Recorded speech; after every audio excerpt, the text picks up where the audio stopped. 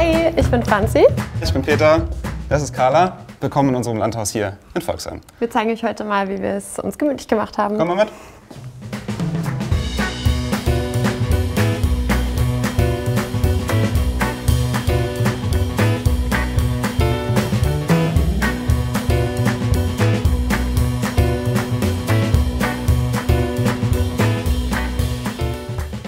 Also direkt, wenn du hier reinkommst, mir hat der Boden halt super gut gefallen. Die alten Türen, die alten Türrahmen. Ich fand es auch super schön, dass mein Vermieter diese schön grau gestrichen hat. Und dass er die alten Holztüren so gelassen hat.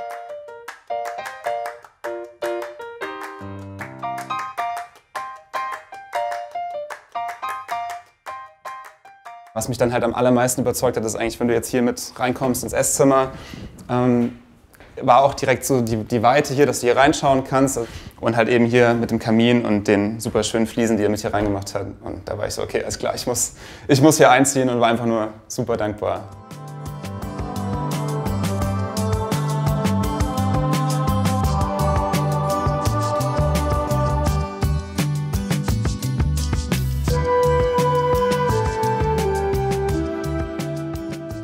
Ich bin auch selbst hier in der Nähe in einem kleinen Weindorf aufgewachsen und nach Studium in Mainz, Praktikum in Hamburg, hat es mich dann wieder hierher zurück aufs Land verschlagen. Und für mich war das einfach damals voll das Glück, dass jemand mit solchem Geschmack so ein altes Haus hier so umgebaut hat.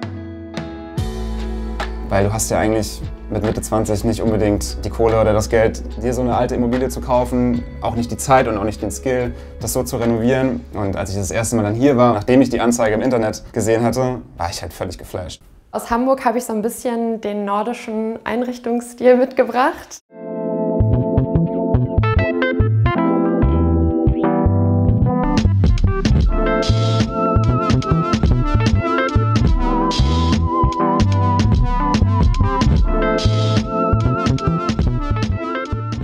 Deswegen habe ich mir dann über die letzten Jahre zu Geburtstagen und Weihnachten diese Stühle zusammengesammelt. Also alles so ein bisschen mehr Scandi-Style hier. Und das ist ein Kunstwerk von unserem Freund und Vermieter Götz.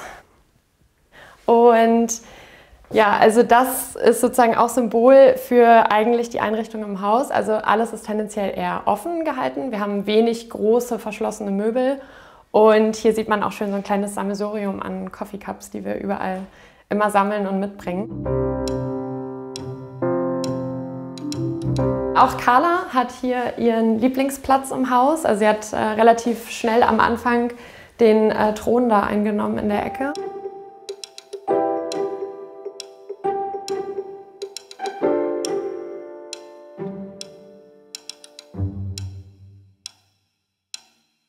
Wir sind beide selbstständig. Pete ist Fotograf und Kameramann und ich bin Model. Und das heißt, wenn wir nicht auf Shootings sind, also nicht unterwegs sind, dann sind wir eigentlich die meiste Zeit übertags hier in diesem Raum. Zum einen, weil hier natürlich der Kamin ist, zum anderen, weil hier der große Esstisch ist. Heißt, auch wenn Besuch da ist, dann ja, sind wir immer hier, weil am Ende ist es dann doch gemütlicher vorm Kamin.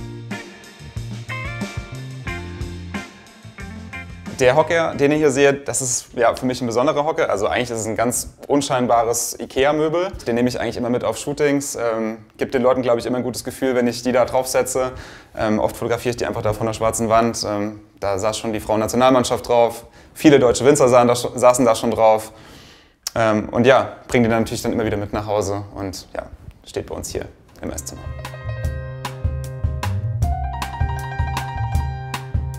Wir haben uns richtig Klischee beim Job kennengelernt, beim Shoot in Hamburg.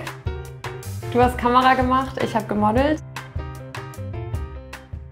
Ein Jahr später hatten wir aber erst das erste richtige Date. Und dann meinte Pete, komm doch mal zu mir. Ja, und dann habe ich gedacht, gut, bei Frankfurt hat er ja gesagt. Ja, dann sind wir noch so 20 Minuten hierhin gefahren und ich dachte irgendwann so, okay, krass, wo bin ich eigentlich? Ich hatte ehrlicherweise einen Live-Standort angemacht und den meiner besten Freundin geschickt. Weil ich dachte, das macht man nicht. Man fährt nicht einfach zu jemandem so hin, den man noch nicht so lange kennt. Also ich hatte ja ein gutes Gefühl, sonst wäre ich nicht zu denen gefahren. Genau, und dann bin ich hier das erste Mal reingekommen und dachte, oh, ich glaube, die Ex-Freundin, die ist noch nicht so lange weg, weil es sieht so gut eingerichtet aus. Es war für mich einfach voll ungewohnt, dass ein Mann in dem Alter so viel Feingefühl hat für Einrichtung, Dekoration. Das ist jetzt auch schon 4 Jahre, nee, das ist noch länger her. Das ist 4 Jahre her. 4 Jahre, ja. Und jetzt wohnst du hier und bist immer noch seit da. Seit 3 Jahren wohne ich hier, genau. Ja, und mit dir ist hier auch noch sehr viel mehr Schönes eingezogen. Dann zeigen wir euch jetzt mal die Küche.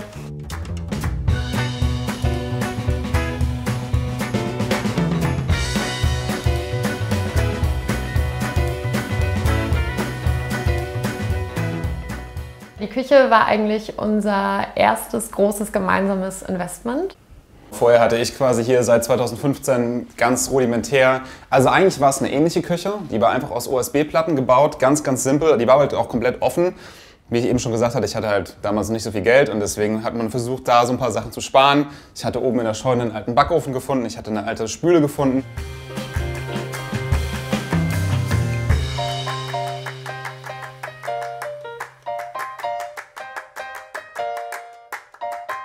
Eigentlich kam es so dazu, dass ich in Bad Kreuznach in einem Coworking Space gearbeitet habe und mir gegenüber saß ein befreundeter Schreiner. Und so bin ich dann auch mehr, oder eigentlich wir beide, in den Kontakt gekommen mit Materialien, mit Oberflächen und auch zum Beispiel auch mit den Farben, was es dann alles so gab. Dieser Senfgelb, Gelbton, der harmoniert halt einfach super, super geil mit diesen Grautönen hier im Haus und gibt einen schönen Kontrast. Und auch hier mit der, es ist fast 4,40 Meter Eichenholzplatte, wo alles so schön eingelassen ist. Das ist schon, ja, hat einfach einen schönen, clean Look.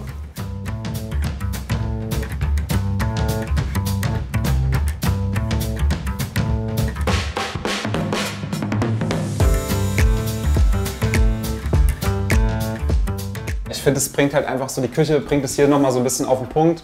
Den Lifestyle, den wir halt haben und den ich eigentlich auch schon immer so verfolge, ist halt einfach gutes Essen, gutes Trinken. Da brauchst du eine gute Kaffeemaschine, ne? Du willst einen ordentlichen Herd haben, wo du schön kochen kannst. Du willst ein paar ordentliche Weingläser haben. Das ist eigentlich so, ja, das beschreibt uns halt einfach komplett, würde ich sagen. Ja. Dann zeigen wir euch jetzt mal unser Wohnzimmer. Das Wohnzimmer ist eigentlich ein schönes Sammelsurium aus alten Dingen.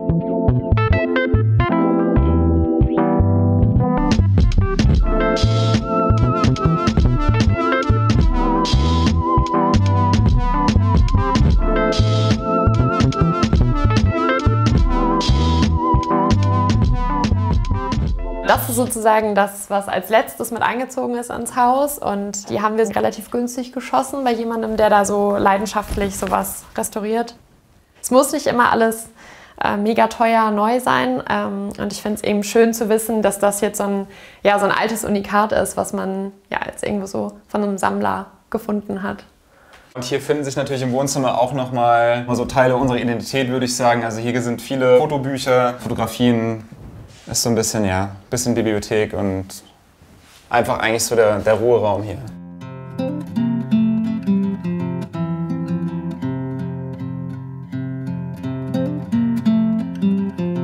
Die Berglampe, die habe ich Pete vor, ich glaube, 2,5, 3 Jahren zum Geburtstag geschenkt, und die habe ich komplett selbst gebaut mit einem Freund zusammen. Und es ist getränktes MDF, also es ist aus Holz. Und dadurch kann man das super gut sägen und eben verleimen. Und hinten dran ist so ein ganz kleiner Kabelkanal und da liegt das LED-Band drin. Ja, ist schon so eins der schönsten Geschenke, glaube ich, was ich jemals bekommen habe.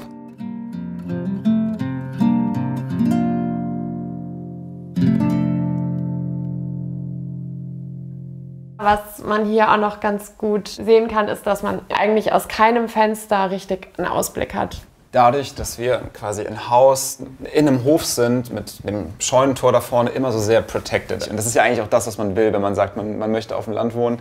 Dann möchte man ja dieses heimelige Gefühl, so dieses sichere Gefühl haben, und das habe ich halt total hier. Also in der Stadt oder so hast du ja vielleicht ständig irgendwie eine Party oder wo irgendwas abgeht und du hast das Gefühl, dass du was verpasst. Und das, finde ich, lernt man hier ganz gut, dass man ein bisschen wegkommt von dieser Verpassensangst, sondern man lebt halt mehr.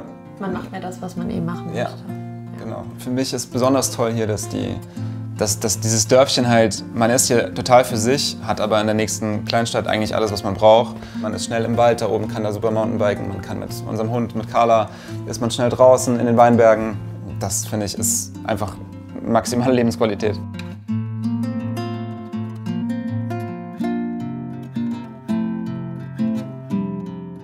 Carla thront dann natürlich auch wieder komplett königlich. Ja, ist immer eigentlich so, ja, das, was ich auch am liebsten selbst hier fotografieren würde im Haus. Dann würde ich sagen, gehen wir auch mal hoch, oder? Und gucken uns mal oben noch alles an. Hier unten sind wir fertig. Auf dann.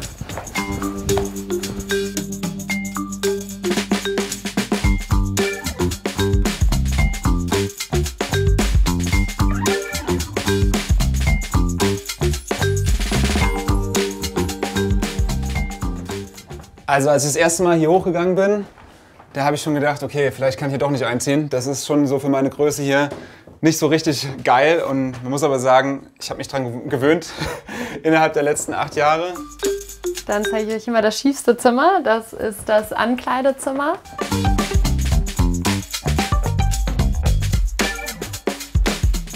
Dieser Raum, der eignet sich für sonst gar nichts. Und weil es so schief ist, können wir leider gar keinen Kleiderschrank stellen, weil der Unterschied einfach viel zu krass ist und das würde einfach in sich zusammenkrachen. Deswegen hier diese provisorische Lösung mit den einzelnen Kleiderstangen und den einzelnen Mini-Schranksystemen sozusagen.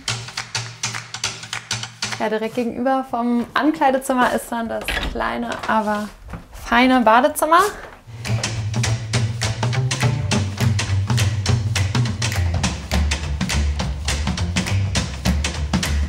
Das ist auch das einzige Bad, was wir haben. Also es gibt kein Gästebad unten, dafür war kein Platz mehr.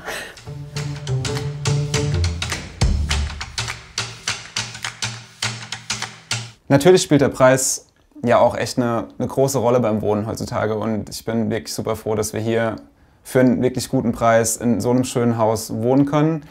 Das Haus hat um die 100 Quadratmeter, also es sind so 100, 110. Und insgesamt zahlen wir 10 € pro Quadratmeter hier als Kaltmiete. So, jetzt gehen wir weiter ins Schlafzimmer.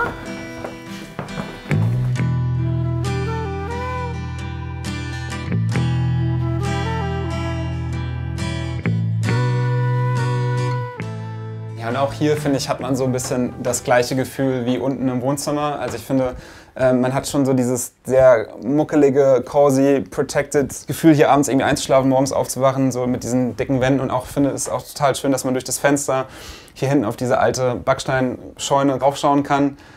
Und genau, dann gibt es hier noch ein Bild von mir, was aber auch schon ziemlich alt ist, was ich damals auch in den Bergen rund ums Matterhorn fotografiert habe. Ich glaube, es war auch mein erster Helikopterflug, wo ich mal drin saß.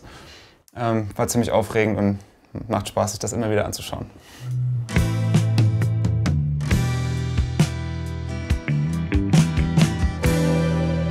Ja, wir gehen jetzt mal in das süßeste Zimmer im ganzen Haus, unterm Dach. Das ist mein Büro und das Gästezimmer. Jetzt auch nur so eine sehr sparsame Treppe.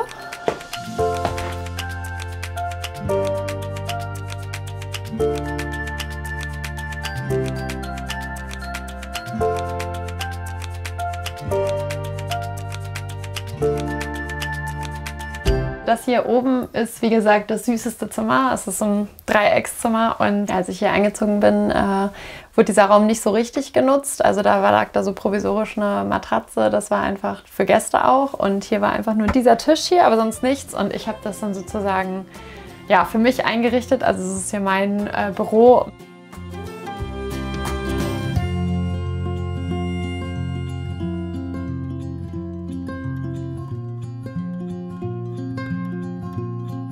Gerade wenn es regnet, ist es besonders schön, dann prasselt so aufs Dach drauf. Und ja, es gibt schon manchmal diesen Moment, dass wir dann mit Absicht oben schlafen, weil es dann hier gemütlicher ist.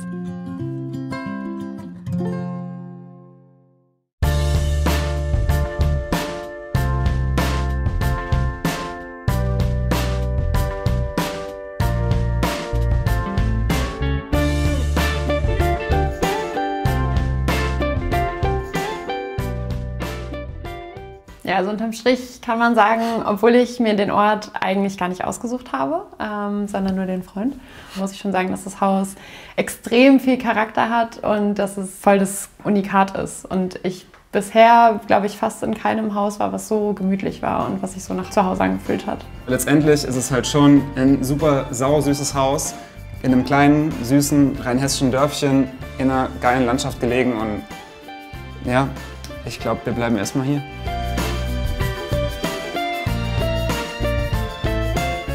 So, wir sind am Ende der Roomtour durch unser kleines, gemütliches Landhaus und wir hoffen, es hat euch gefallen. Wenn ihr noch mehr tolle Häuser sehen wollt, dann klickt hier und abonniert den Kanal hier. Ciao. Ciao.